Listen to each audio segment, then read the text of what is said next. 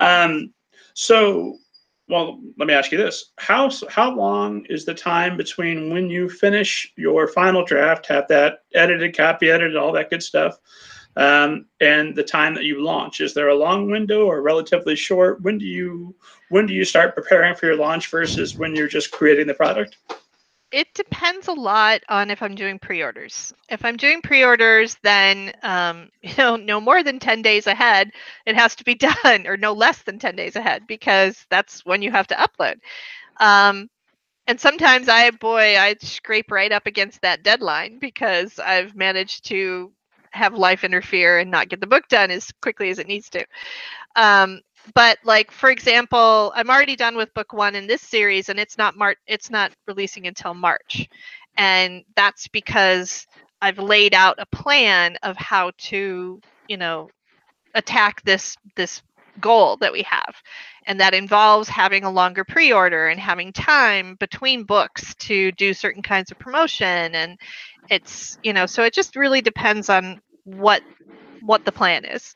Some books I don't have pre-orders at all, and I just release them when I'm done, because people are either waiting for them, or I'm done and I want them out there because I want the world to read it, or something like that. So it really depends. I wouldn't say, the thing that people miss is not that they didn't launch it short enough or long enough or in a particular way. It's that they didn't have a plan in the first place. Like, I've seen people come and they're like, I launched a book, I uploaded, I'm so excited. Now how do I market it? And I'm like, dude, you should have thought of this months ago. Like, how you're going to market it. Don't wait until after you've published the book to decide to come up with a plan of how to market it. Now, that's really hard to do when you're new in the field, right? It's like your first book. How are you supposed to know? Well, I didn't know either, and I still made a plan. And it was probably a good plan in some ways and a bad plan in other ways, but that was the whole idea, is make a plan and figure out what the good and bad parts are, and then do it again. And another problem I see with authors is sometimes they're like, well, I'm just going to try it. I'm going to dip my toe into the waters and see if it's warm, and then I'm going to scurry away if things don't go great, But if it's magic and everything is wonderful, then I'll stay. And it's like, no. You can't do that either. You've got to make a commitment to get in the pool. Just get in the pool and do the thing and see how it works. And then you can make a reasoned decision of like, well, do I actually enjoy being in the pool, or did I almost drown and it sucked, and now like I never want to do pools again? That's when you can make a rational choice about whether this publishing thing is for you after you've actually done it a little bit. I think most people, when they get in, they have a bad experience and then they're like, that's it, I'm done. Which is great for folks like us that feel the market might be a little overcrowded anyway. Wonderful. You've tried that. Go do something that makes you happy. Leave the space open for the rest of us. Right. Well, I'm not super worried about competing with people so much as I just want them to actually find something they enjoy. Like, don't do this if it makes you miserable. It is not, like, it's not worth it. Like, the only reason to do this is if you actually enjoy it. It's just too much hard work otherwise. So. Well, let me ask to refine and give some kind of strategy, because you're coming at this now. Well, it sounds like, if I'm hearing you right, one, it's good to have a plan and execute it on it, even if it's the wrong plan, as opposed to having no plan and just throwing your hands up and doing the best. Am I hearing that right? Yeah, that's what I call hope marketing. Don't do hope marketing. Hope marketing is like, I hope it works. It's like, every once in a while, there's an Andy Weir, but we can't all be Andy Weir, tragically.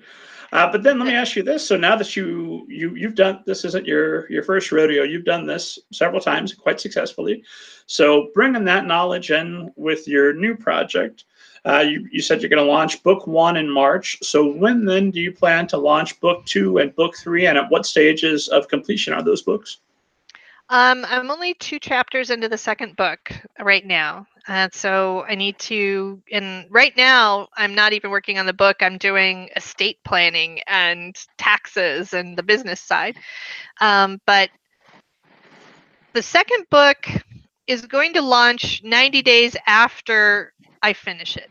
And I have that set. That's unusual for me that it's that specific. There's a couple of reasons for that. One is I want to leave enough time between book 1 and book 2 that I can set book 1 free and try to get a book bub. And if I get a book bub and that pumps up the pre-orders for book 2, then it has a better chance of hitting the list. All right, so I want to leave some time for that. But I also have, for the first time for me, it's the first for me under either pen name, I have Audible is got a contract. I've got a contract with Audible to produce the audiobooks, and they want to produce them so that they're ready at release of the ebook. So this is exciting. I'm excited about this. And I've already shipped the first book off to them, but they need like 90 days from the time they get the book till the time they can release the book to do the production. So my thought process is I'll finish the book 2, whenever I finish it, hopefully soon. And then 90 days from then, Audible will have their 90 days to do the audiobook, and that'll give me enough time with my other marketing too. So it kind of all works. And it'll be the same for book 3 as well. Little unusual situation there. So what would work for a particular book in general, if you're not doing pre-orders, so like I'm doing pre-orders because I'm wide, okay, I'm on all the retailers, and that's a really important strategy, is having free books and doing pre-orders. Really important if you're wide. If you're in KU, Kindle Unlimited, and you're exclusive to Amazon, much more important to get books out fast. So I would be publishing these books every month, probably every 30 days, to take advantage of the momentum that comes from Kindle Unlimited boosting you up and being on the new release list and stuff like that. So different strategies depending on how you're releasing, or where, I guess, you're releasing the book. That makes